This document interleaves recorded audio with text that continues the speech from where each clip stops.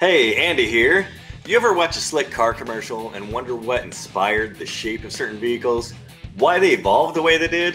Why a coupe is called a coupe, and why does it have an E at the end? Well, ponder no more, my friends, because I'm about to run down almost all the different vehicle types and help you decide what works best for you.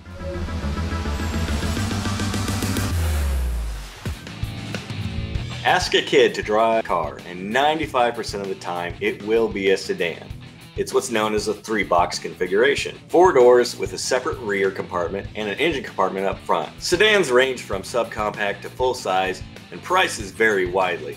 Typically they seat at least 4 people, the driver and 3 or more passengers. The word sedan was first used in 1600s Britain in reference to a cabinet contraption sat in by a single person and carried on poles by a person front and another behind.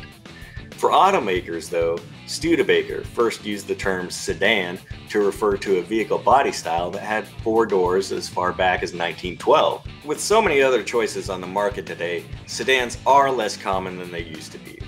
The modern version has a relatively low seating position, plush ride, and a swath of power features for driver comfort. You can even find some models with heated rear seats and entertainment systems, emphasizing the fact that sedans are meant for more than a single occupant. Look, at some point, most drivers will own a sedan in their lifetime, simply because of its diversity. It's perfect for families, commuters, travelers, and business people alike.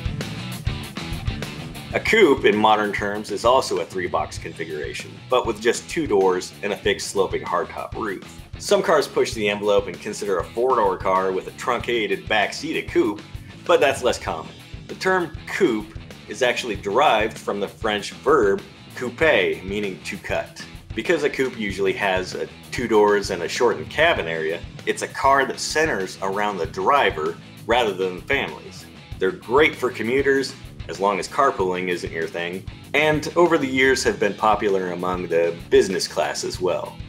If this is your family's second vehicle, it could be a fun, sexier option than a sedan, but if your passengers dig legroom, you might want to take a pass on the coupe. Otherwise they'll feel a bit cooped up. Get it? Hold on to your hat for this next one. You might know it as a ragtop or drop top. If it's a car that has an optional roof, it's considered a convertible. Most vehicles in this category have a roof that can be retracted or detached, exposing the whole cabin to the sky.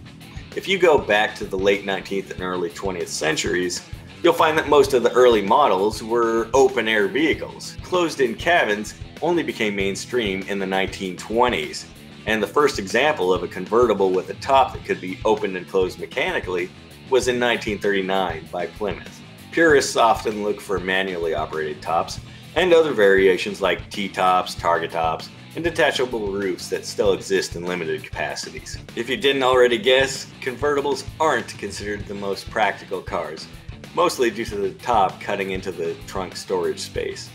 Also, the back seats, if there are any, tend to be cramped. Still, convertibles are popular for fun-loving drivers. As a matter of fact, empty nesters tend to be the highest volume consumers. If a car's primary purpose is to provide knee-shaking acceleration, on-a-dime handling, and top speeds that most people only dream of, it fits into the catch-all sports car category. The original term for a sports car was either touring car or roadster around the turn of the 20th century. As they evolved, higher displacement engines, elongated hoods, large wheels with low-profile tires, and a 2-seat configuration became the trademark look. A sports car today is often lightweight, and a 50-50 front-to-rear weight ratio is desirable for the best handling. Design features include an aerodynamic style, low-to-the-ground posture, and composite body panels. Some luxury cars are exceptionally well equipped, but a more Spartan environment compared to other models is usually the norm. Generally, there's little focus on storage or passenger space, so sports cars aren't the ideal family car. Single with money to spare? Looking for a proverbial midlife crisis toy? Like things that go vroom? This may be the car that gets your motor running. Station wagons are passenger vehicles that have a 2-box configuration. An elongated body with either a tailgate or a liftgate at the rear. The interior space is continuous from the front row right through to the back. It also commonly has side windows in the cargo area and often has folding third row seats, which you may remember from your childhood road trips, as I do, as the way back or the back. In 1910, a Ford Model T chassis was custom fitted with a wood panel carriage in the back to taxi people and their luggage from railway stations to their country estates, thus the alternative moniker of estate car. Station wagons are well known as family cars. Just ask Clark Griswold. They're also great for anyone who needs plenty of interior space in an easy-to-drive vehicle.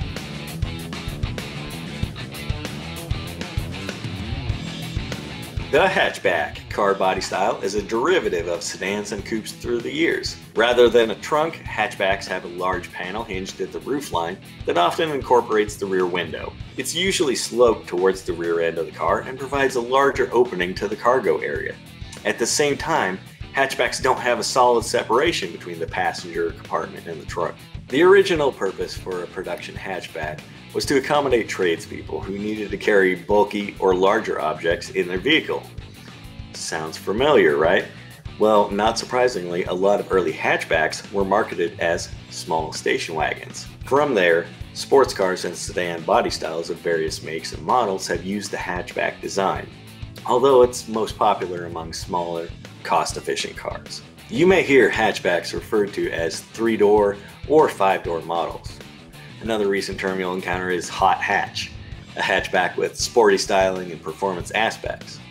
Since they're usually smaller cars, hatchbacks tend to make excellent vehicles for commuters, students, and their economical size and decent storage capacity makes them ideal for city dwellers. However, they're so versatile that almost anyone can find a use for a hatchback.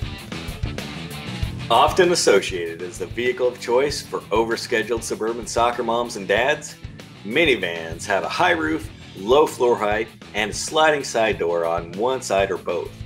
With at least 2 rows of seating and usually 3, this vehicle's purpose is clear. It's a people hauler.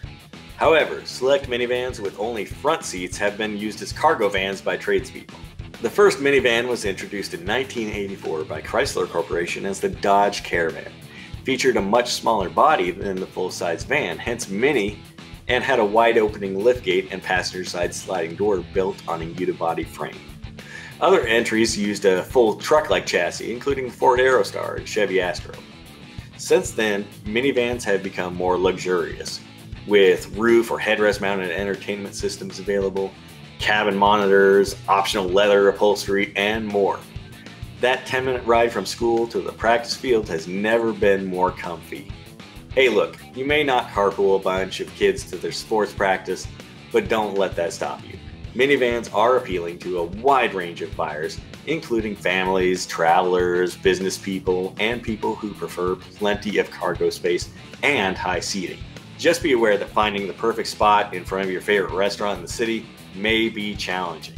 Thank goodness for parking assist, am I right? SUVs, short for Sport Utility Vehicle, are traditionally built on a truck-style chassis for better durability and capability.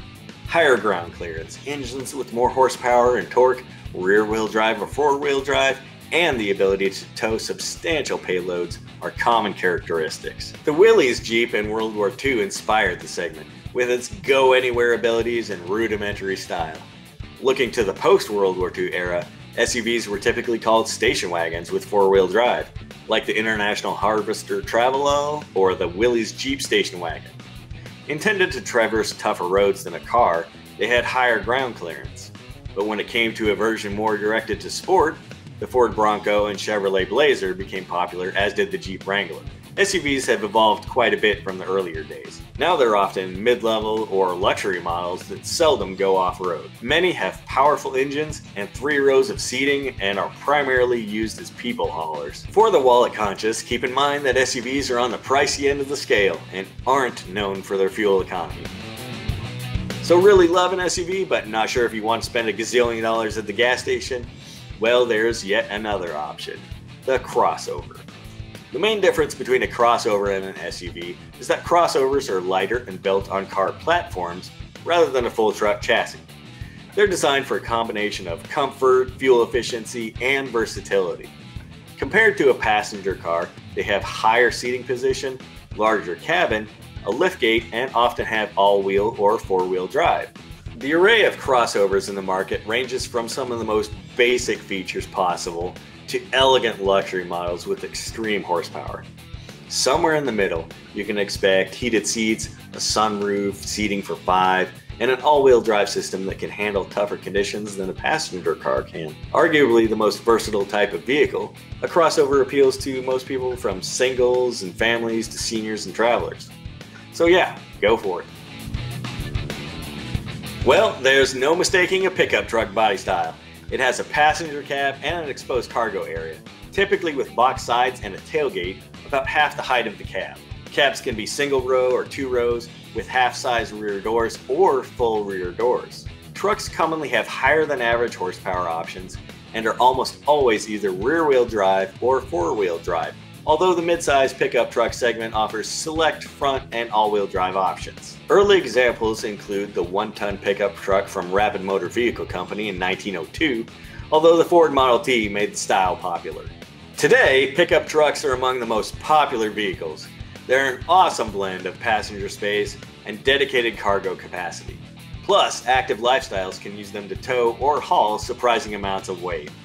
Options range from stripped-down no-frills trucks to extremely luxurious models with massaging heats, leather upholstery, and ridiculous amounts of tech. Pickup trucks make a good choice for those who need to tow or haul or carry people or get through somewhat challenging terrain.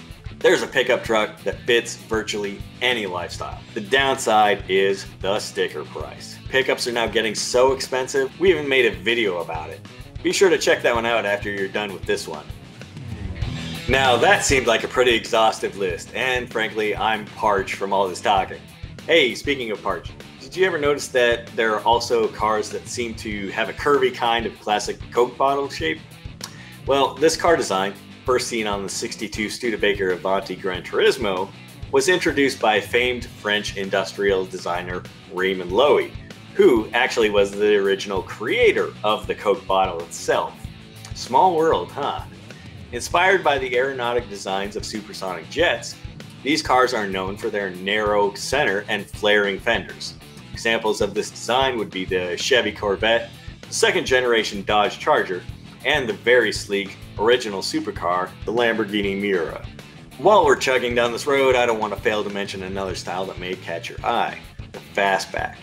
The fastback design has a single unbroken slope from the roof to the rear bumper that gives the car a more aerodynamic look. Popular examples of a fastback would be the old VW Beetle, which is also considered a coupe, and the Porsche 911, which has had the fastback design since its debut in 1963. There's also the camback, named after German aerodynamicist Winibald Kamm for his work developing the design in the 1930s. The camback, or K-tail, is a styling feature where a car's fastback-like slope abruptly ends like it's been cut off. This feature helps minimize drag and is commonly seen in hybrids like the Toyota Prius. Finally, the sleekest car shape that you'll see, most likely passing you at a very fast speed down a highway, is the wedge. Cheese.